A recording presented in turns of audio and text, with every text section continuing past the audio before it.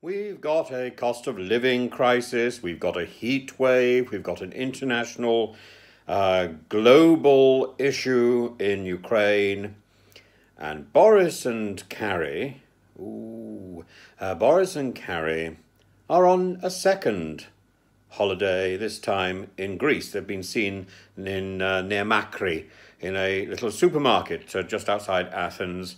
Nice place, I remember it very well.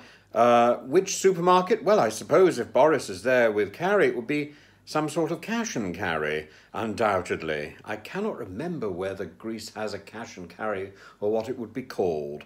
But there we are. There we are. I wish them well, and I trust they will be back soon to actually finish the business that they're supposed to be doing. I don't understand how there can be all these holidays, how the rich and powerful can just simply jet off when we have crises at home and other people are worried about how they're going to make ends meet.